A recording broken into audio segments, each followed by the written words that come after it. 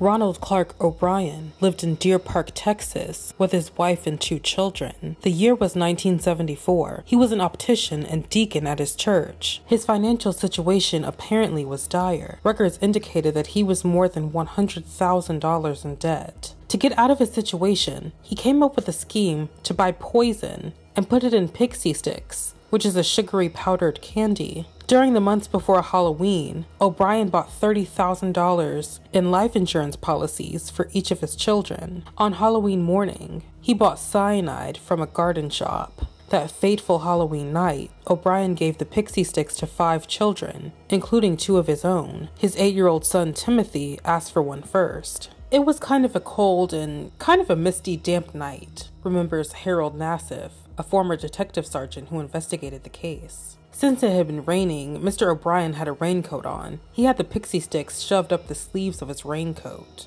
When the O'Bryans got home, Ronald urged his son Timothy to try the candy. Timothy immediately started vomiting and convulsing after eating the candy. Ronald later testified that he held his son as he died. An uproar went through the neighborhood looking for other poisoned candy. 4 sticks were found still in children's bags, and 1 stick was found unopened in bed with the child. Thankfully, though, none of the other children had eaten theirs. O'Bryan said he was shocked, even giving an emotional eulogy at his son's funeral. When Timothy's body was brought to the morgue, the medical examiner recalled the scent of almonds coming from the boy's mouth, which is often a telltale sign of cyanide poisoning. An autopsy later confirmed that Timothy had consumed enough cyanide to kill 2 or 3 grown men. Eventually, the police learned about O'Bryan's purchase of the cyanide and life insurance policies, and a Harris County grand jury charged him with capital murder. O'Bryan maintained his innocence, but a jury took less than an hour to convict him. On June 3rd, 1975, after less than an hour of deliberations, a Harris County jury convicted O'Bryan of murder and sentenced him to death. O'Bryan was executed 10 years after his son's passing,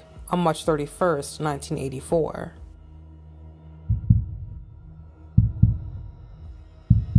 On Halloween night in 1998, in the Bronx, New York, teenagers threw eggs at a car. The eggs probably cost the boys a few dollars, but they cost Carl Jackson his life. Carl and his girlfriend were picking up her 9-year-old son from a children's party. Carl had just turned 21 just weeks earlier. He was a quiet young man, the son of a nurse and a postal worker. He usually avoided going out on Halloween because he thought it was too dangerous, but he made an exception this time. When the teenagers' eggs hit their car, Carl stepped out of the vehicle. An argument began. Carl had sat back in the passenger seat when one of the teenagers pulled out a weapon and opened fire, hitting Carl in the head and ending his life. "I think it took us about 2 years to even talk about it," said Gloria Jackson, Carl's mother. "We were just devastated. We never thought that anyone from our family would be murdered, especially on a holiday for something stupid." Every Halloween on the anniversary of Carl's passing, his family members gather at Woodlawn Cemetery in the Bronx. They write messages to him. On painted stones they leave at his grave. Carl's grandmother, Sally Bagley, still keeps a pair of his shoes at the top of the stairway. The teenager prosecuted for ending Carl's life, Curtis Sterling, was just 17 years old when he was arrested. Sterling was sentenced to 20 years in prison. Jackson's mother, according to the New York Times, sends him a Halloween card every year stating that she's happy that he's still behind bars.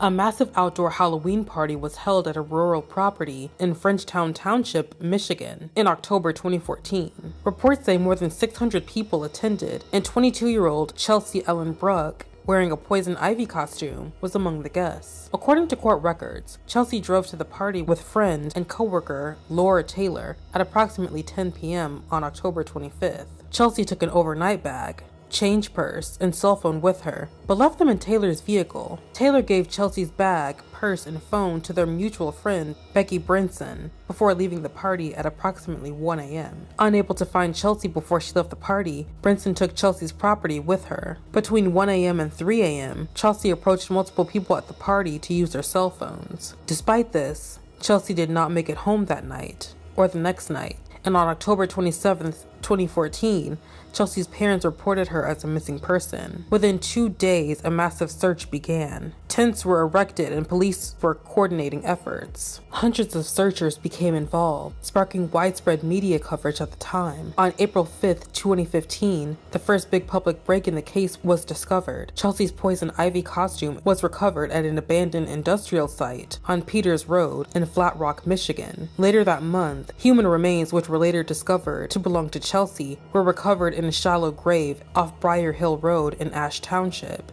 in a heavily wooded area about 10 miles away from where the party was held. According to CBS, her body was found with no clothes on. Crime scene investigators collected DNA evidence on the leggings Chelsea was wearing. In July 2016, the same month, a Newport, Michigan man with a lengthy criminal record, Daniel Clay, was charged in a separate sexual conduct case. The crime lab confirmed a hit connecting Clay to the DNA sample. Clay was arrested on July 22, 2016 at his girlfriend's Mobile Park home. He was 27 years old at the time of his arrest. Clay's girlfriend, Kelly Richter, told the Free Press that he had confessed to the crime during a cell phone call with her. During questioning by police, Clay admitted he was involved in Chelsea's passing, according to Monroe County Sheriff Jael Malone. Clay was charged with second-degree murder. Later, he was also charged with 1 count of concealment of a body. His murder charge was eventually upped to open murder, allowing the jury to consider a first-degree premeditated murder charge, which carried a mandatory life sentence. During the trial, Monroe County Sheriff Detective Brian Sroka testified that after Clay was arrested in July, he admitted he had taken Chelsea's life, but maintained it was an accident. According to Sroka,